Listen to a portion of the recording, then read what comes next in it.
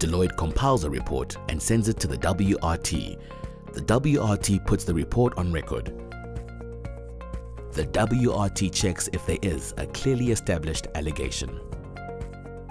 This sounds like a serious allegation.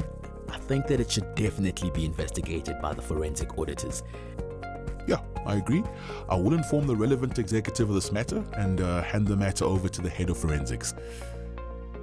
The WRT discreetly inspects the matter, taking all the allegations into account. The identity of the whistleblower is never revealed. If there is a valid allegation, the WRT hands the matter over to the forensic investigators. Information is gathered, confirmed, and evidence is collected. If the claims are proven to be invalid, the matter ends here.